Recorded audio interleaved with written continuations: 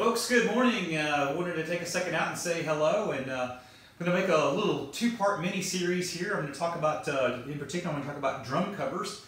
In part one today, I'm going to talk about the benefits of making drum covers, and in part two, I'm going to come back here very shortly and discuss the challenges of making drum covers. And so, getting right into it here, part one, the benefits, and I know a lot of my videos go a little long, and so I just want to kind of give a little brief overview here. The benefits, in my opinion, number one, it'll make you a better drummer. Number two, learning songs is a nice mental exercise. And number three, recording your progress. You're going to be able to see how you progress, and then potentially you could use that material when looking for a gig, when looking for a band to play with. Having some footage of you playing the drums may be a benefit. So let's dive a little bit deeper into that. Making you a better drummer. All right, so making you a better drummer. So whether you read books, whether you go to clinics, whether you watch instructional videos were big back in the 80s and 90s, or whether you watch YouTube videos, whether you watch Drumeo or Stephen Taylor or Dex or any number of professional instructors that are on the internet teaching you to be a better drummer, they're going to inevitably mention about 5 strategies for you to follow, and of those 5 strategies, the most common themes, number 1 is going to be to practice.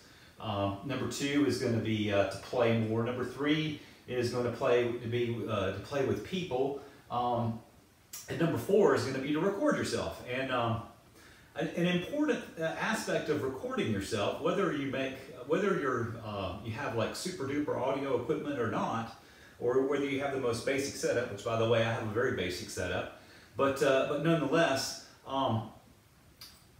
recording yourself playing the drums and then going back and watching and or listening to that is an invaluable tool in learning to be a better drummer. Now, I'm going to give you an example. Let's say that that you talk to somebody. When you talk to somebody, you have body language. I mean, obviously I have body language right now. I'm moving my hands around and all, but nonetheless, you have body language. That's your communication skills. Your voice has a certain tone to it. You have different inflections. We're not necessarily conscious of how we sound because we're thinking about what we're going to say, and we're saying it as we're thinking about it. But let's say that somebody recorded that, and then you went back and listened to your voice or listened to whatever presentation you were giving, and odds are it's going to sound a lot different than you perceived it when you were actually saying it. And that happens with every single human being that I've ever known in my life. When they listen to themselves recorded, they say, I sound like that, or whatever. Well, the same thing is true with you playing the drums. And I think that a reason that is the case is because when you're playing the drums, you're thinking about, to some degree, what you're doing, but you're also thinking about what you're getting ready to do. In essence, in your mind, consciously or not, you play a part before you actually play it because you're thinking about what's coming next in the song. And in doing so, it's what you actually hear is a combination of what you heard in your head and what actually happens.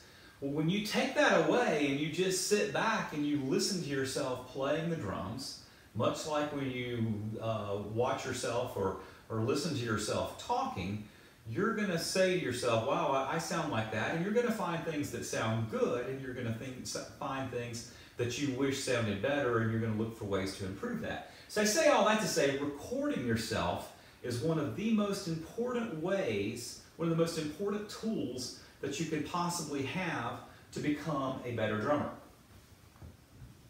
Another tip that you're going to often receive when you're talking to people about how to be a better drummer is they're going to say to play along, probably they're going to say play with people. To some degree, what they're saying is play along with music, and to some degree what they're saying is actually playing with people. And there's a little bit of a difference here. and both have value. And so let's just kind of talk about that for a second. I think that there is absolutely no substitute whatsoever for playing with live musicians. Why? Because it's a dynamic experience. When I play my instrument, I forget things. I make mistakes. Those mistakes then set up another set of scenarios. It's kind of like if you were driving down the road and you got to a fork and you could go this way or this way. Well, you should have gone that way, but you go this way. Well, that sets up a whole new realm of scenarios. But when you play with people, it goes deeper than that. You have, let's say, a guitar player, and let's say a bass player, and let's say a singer, and let's say a keyboard player, and you have all this dynamic of different people doing different things. And so I say, let's say when you play with other people, you have to think on your feet. A song goes a certain way, it has a certain arrangement, and there's maybe 8 bars to the intro and 16 bars to the verse and blah, blah, blah. But when you play with people, you have to be able to think on your feet. Another thing, you have to, and you have to be able to tailor your parts, not just to what was in the song, but also to what the musicians around you are doing at that particular time. So you have to develop, in essence, you have to develop your listening skills. Now, doing drum covers and playing along the tracks, you don't get that exercise. A track is static. It's never going to change. You can hit the play button and play it a million times, and every single time it's going to come out the same way. There's challenges that come with that too. I say all that to say, a benefit of doing drum covers is it is going to improve your drumming skills. You're going to be able to play yourself back and see and hear how what you're doing interacts with the music. And then if you're so fortunate as to be able to play with other musicians, then that's just going to take it to a whole nother level. Another benefit to doing drum covers is it's an exercise. Now, I see and hear people say all the time that playing the drums in particular is a physical exercise. And I would say that maybe on some levels that's true, maybe on other levels, maybe not so much. I would argue honestly that if playing the drums is a big physical exercise for you, then maybe you should probably really address some of your technique because maybe you're having to work at playing the drums harder than you should have to. But nonetheless, I can't stress enough, whether it's a physical exercise or not, it is definitely a mental exercise. And so if you're doing drum covers and you're, one of the things that I've been doing here lately, I've had way more free time on my hands than I've probably ever had before. And so that has led me to doing more drum covers than normal. And so there's a YouTube artist, which I'll leave a link to down in the description below, Cirfa Club. And I'm probably saying that wrong, but nonetheless it's Spanish. This guy does drum covers, but basically he'll play the song, and down below is notation that follows along with him playing. And then at the end of that, he will break down each one of the parts. And a typical song is, if it's a really simple song, it may be as short as maybe 10 or 12 minutes. And if it's a more complicated song with more parts, then it may last up to 20 minutes. But anyhow, so one of the things that I've been doing here lately is I've just been going on that website and just picking a song and learning the song and then recording a cover of it. And so I say all that to say, I think that doing drum covers, recording drum covers, it's a mental exercise. It's you're constantly learning songs.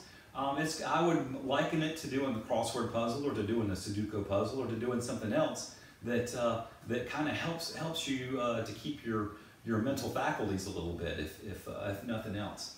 And then last but not least, the third benefit to recording drum covers is you're recording your progress. And I've been doing covers now for a little over 2.5 years, and I think I posted my first drum cover in October of 2017, and as of the recording of this video, this is April of 2020, so just over 2.5 years, and I've recorded 215 songs.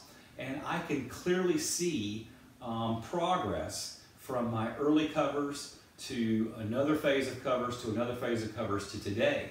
And You know, and part of that progress is my playing, but another part of that progress is just my ability to make videos and to work with that technology. And so I say all that to say, in the last just over 2.5 years, I've invested a great deal of time in doing this, but I feel like I've improved at the skill not only of playing the drums, but also of making videos and making covers. One last thing that I want to throw out there too, back to the whole playing with people versus doing covers. One of the things that I like the most about doing covers is that it's virtually limitless, the possibilities of what you can do when you play with people. That's the ultimate experience in my opinion. However, there is a big limitation in that when you play with people, it's the ultimate compromise. Whatever band you play in or whatever group you play with is going to, unless it's an instrumentalist group, but for the most part, if you're doing just about any style of music, number one is your vocalist is going to have a certain range. And so that is going to include a certain batch of songs in the list of what you can do, and that's also going to disinclude or that's going to mean there's certain songs that just can't be done because they're outside of the vocalist range.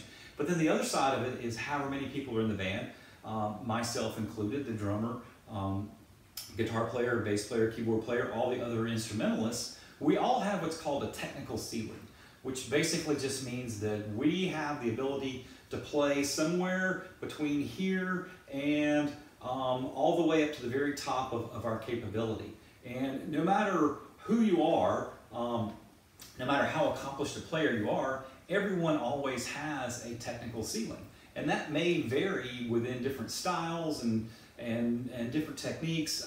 My bass drum skills are not good. I mean, that's probably one of the weakest links of my playing. And I don't care if you're talking about single bass or double bass, but when songs get really intricate bass drum parts, that probably for me starts to really narrow that list of what I can actually play. And then obviously stuff like really technical like swing jazz or Latin or stuff like that, I can't do that stuff either. So I say that to say those are things that are inside of my technical ceiling. I'm a good straight ahead pop rock kind of drummer, and that can include a little bit of country and some very, very, very, very basic just like Spang-a-lang type jazz and stuff like that. But I'm just a real straight ahead meat and potatoes kind of pop drummer. I have a technical ceiling. If you play with other people within your group, every one of those people is going to have a technical ceiling as well. Not every guitar player can rip like Eddie Van Halen or Steve Vai. Not every bass player is Billy Sheehan or Geddy Lee or Flea. Not every keyboard player is, and I don't even know enough about keyboards to say who would be regarded. And not every piano player is Elton John, or Billy Joel. I mean, so every musician that is within your group, A, has a technical ceiling, B, we all have tastes, and there's certain songs that we want to do and certain songs that we don't want to do. I say all that to say when you record covers, all that goes away. And it's basically just on you as far as what you can play, but it also is an opportunity to really stretch out and do some things that you wouldn't have thought that you would have done in the past. And I give us a very big example of that. Everybody that's watched any of my videos knows that I'm a huge fan of the 80s. I also like 70s music, 90s music, a little bit of 60s music. I'm just a huge music fan, number one. But number two, it's kind of come to my realization, it's kind of come up on my radar, especially coming into this year, that I really didn't have very many covers that I would call quote-unquote modern music. And when I say modern music, I'm saying anything from this century, from 2000 to 2020. And so I know that the more current material that I'm recording now certainly isn't all that current based on a lot of standards. I mean, recording a song from 2012 certainly isn't quote-unquote new music at this point. I mean, that's 8 years ago. But in my eyes, it is new music. That's, I did a 90s cover the other day, and somebody commented on it saying something, making some reference to 1992 and that being 30 years ago. And I jokingly responded back, in my mind, 90s music is still new music. And that's true, because my frame of reference when I grew up, the classic rock was the 60s and 70s stuff. the stuff that I really embraced because it lined up with my teenage years was the 80s stuff. And then as I became a 20-something-year-old and moved forward in my life, 90s music was the quote-unquote new music. So I say all that to say, in my frame of reference, 90s music is new music. But I'm trying right now to put at least some emphasis on stuff that's come out in the 2000s. And so I say all that to say that you know, some of the pop songs, some of the Ed Sheeran or Bruno Mars or stuff like that, you know, I really don't have an outlet for that stuff as far as the band is concerned. The band that I play in, or the bands that I play in, don't do anything like that. However, through the magic of drum covers, I do have the opportunity to explore some styles that I probably wouldn't ordinarily be able to do. So that's it for part one here. Benefits of doing drum covers. Number one, it will make you a better drummer for many reasons, as I've already discussed. Number two, learning songs is like doing a crossword or a Sudoku. It keeps your mind active and to some degree your body active, and recording yourself is a good way to kind of track your progress and see how you're doing over the years. So that's it for benefits of doing drum covers, or my top three. There's many benefits of doing drum covers, but that's my top three benefits, and I'm going to follow up with another video on the biggest challenges of doing drum covers. Thanks for stopping by.